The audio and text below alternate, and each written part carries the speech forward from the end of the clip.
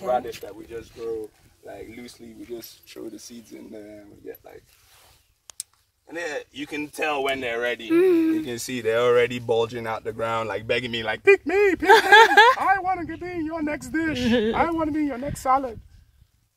Okay, that one's not a very good size, but it's okay. Generally, actually, this is the European standard radish size. This is big for Europe. It's normally a little bit smaller than this. But in Africa, we like big. Size matters. You have to be the bigger, the better. So radish, they're actually the best things to grow if you've just quickly done a soil reconfiguration. Like for instance, we know our soil here was really bad, so we did a bit of organic matter incorporation with chicken manure and cow manure, and some kitchen waste, which we turned into compost. So we just planted radish here to just see how the turnout would be, and actually I'm pretty impressed because we didn't do any special treatment. We just broadcast the seeds.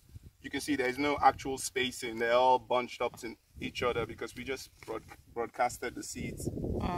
So we're just going to take this down to the farmer's market today and yeah, let them go for probably like this handful. We'll probably just let it go for 100 now. I know they will charge you about 500, but we farm to make food affordable. That's what we're all about.